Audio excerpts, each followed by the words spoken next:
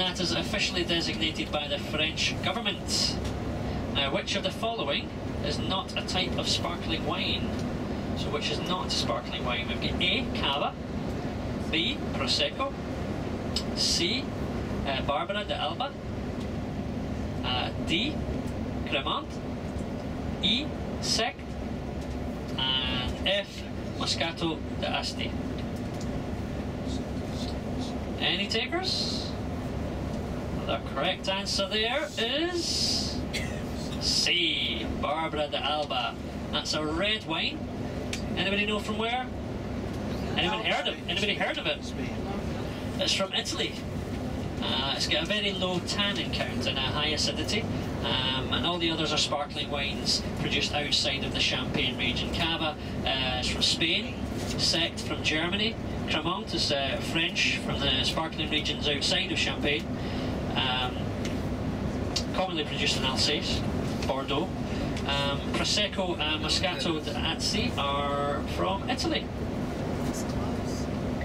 So lots of other productions of sparkling wines around. So the correct answer there was C, Barbera de Alba, the red wine from Italy, was the one that is not sparkling.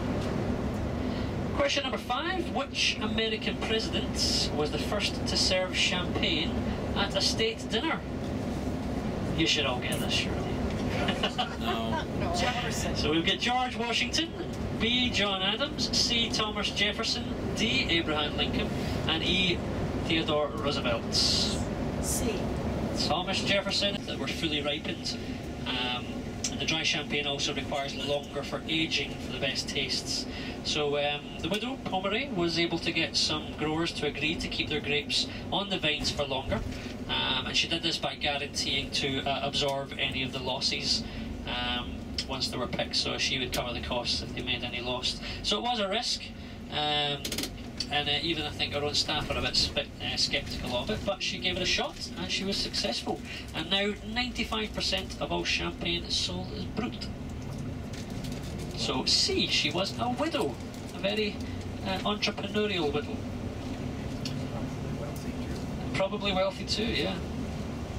So, number 8. Which American military leader is credited with saving the historic champagne cellars of Epernay from destruction by the retreating Nazis?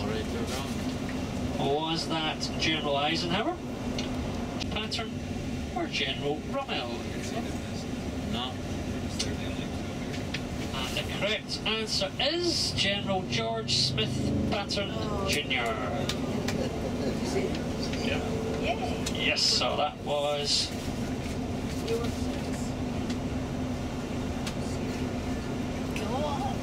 Patton, yes, C. Patton. So the Nazis, they knew that their days were numbered after D-Day on the 6th of June 1944, when the Allied troops landed along a stretch of heavily fortified French coastline to fight them off the beaches of Normandy. And General Dwight D. Eisenhower called the operation a crusade in which we will accept nothing less than full victory, with more than 5,000 ships, 13,000 aircraft supported the invasion. And by the day's end on June 6, the Allies had gained a foothold in Normandy. Now the D-Day, the cost was high. More than 9,000 Allied soldiers lost their lives or were wounded, but more than 10,000 soldiers began the march across Europe to defeat Hitler. And then Epernay, the Nazis had stored dynamite to blow up miles of underground champagne cellars from and bridges if they had to evacuate. But the city was spared when Patton's army took them completely by surprise on August 28, 1944. So the correct answer there was C, General Patton.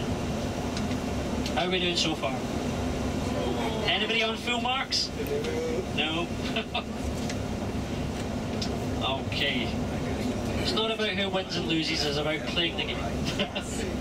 So, number 9, true or false? She would say that's good. The smaller bubbles means the better the champagne. What do we think? True? True is the correct answer. Size does matter. So the champagne researcher, Gerard Liga-Belair, he discovered that bubbles contain up to 30 times more flavour and aroma than the liquids. So that means the continuous stream of fine, small bubbles acts as a flavour delivery system to your taste buds. And he estimates that up to 11 million bubbles can escape a standard full-size flute of champagne. There you go. It's a lot of bubbles. So now there is science to back up the claim that a smaller and more regular stream of bubbles are indeed best. So it's true for number 9. Number 10. An interesting period in your history during Prohibition, when it was illegal to manufacture or sell alcohol. The infamous Chicago gangster Al Capone, he preferred to drink champagne rather than which champagne? So he preferred to drink which champagne rather than gin? Was it the Dom Perignon, Veuve? Oh, I have to excuse my pronunciation. Veuve Clicquot? Clicquot. C. Pomeroy. Or D. Louis Roeder. And the correct answer there is C. Apparently Al Capone was rather partial to a tipple of Pomeroy. There you go. Who would have thought? Gangsters and champagne.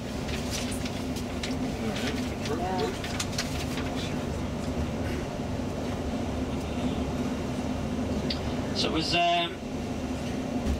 apparently the Greno Champagne had been receiving large orders from a mysterious client in Chicago. He never haggled about the price, promptly paid his bills, and then he decided to go and see who this important client himself was. So he went to Chicago to try and meet him, and then apparently upon arrival he was greeted by the FBI agents who arrested him, as he was unknowingly, his important customer was the one and only Al Capone. The newspaper headlines read, "The Count in the Clink," but he was released a few days later, the producer, after paying a large fine. Obviously it was Al Capone they were after rather than his champagne producer. Number 11. Who of the following was the first head of a champagne house to visit the United States? So was it A. Louis Roeder, B. Claude Moët, C. Louis Pomeroy, D. Charles Hedgeschick, E. Johann Joseph Krug, or F. Veuve Clicquot? There's a few to choose from there, and if you chose B, you would have been wrong. If you chose F, you would have been wrong. But if you chose D, Charles Heidsieck, you would have been absolutely correct. The answer was D. And he founded his firm before he turned 30. And he was the first head of a champagne house to ever visit the States, arriving in Boston in 1852. Though his champagne had been sent to America even before the Revolution. Not a particularly well-known one, maybe. But most champagne makers may view America as being too far away to do business. But he viewed it a little bit differently, as an untapped market brimming with opportunity. And he was a charismatic chap who became very popular in the Americas. And the orders poured in. And he was nicknamed Champagne Charlie. I don't know, maybe you might have heard of that one, Champagne Charlie. And at one point, apparently, he even owned a deed to a third of the land of the city of Denver. Anybody from Denver? No? No? Apparently Champagne Charlie owned most of the city at one point. So the answer was D, Charles Hedgeschick. So we're almost towards the end. Question number 12. A 4-ounce glass of champagne, oh, that's a good one, contains how many calories? So is it 120 calories? I think we can guess which answer it's not. So I used to always joke about this until I found out it was actually true. It's by adding the B, red wine, by adding red wine to the white wine. I used to joke about that. I didn't realise it was actually correct. In the Champagne region, many of the red wine grapes are harvested, still produce red wines, and they're then added to the sparkling wine to create a slightly pigmented sparkling rosé. And so literally translating to white from black, These champagnes are produced using only red Pinot Noir and Pinot Meunier grapes. So the answer is B, red wine to white wine. And now question 15, the final question. Champagne acquires its unique sparkle from A, shaking the bottle, B, the second fermentation, C, the soil quality, D, the temperature, E, the grapes, or F, the added water, the water added. And the answer to that one, well, if you said A, shaking the bottle does give it a good old fizz and pop, but the actual answer is B, the second fermentation. We did talk about that a little bit earlier on, so that's where it gets its unique sparkle from, the second fermentation, the yeast that gives it this sparkle. So that was the 15 questions. Did anybody get full marks? Nope. Okay.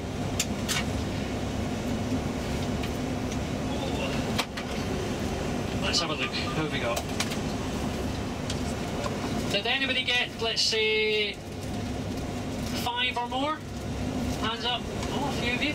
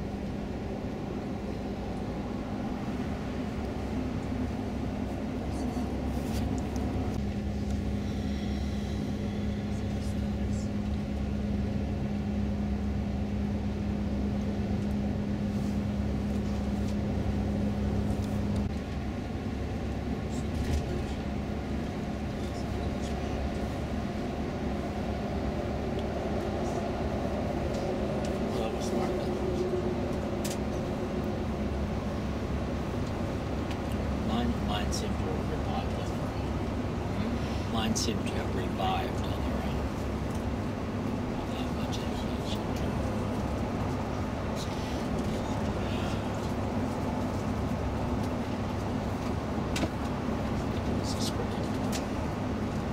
This is like Pennsylvania.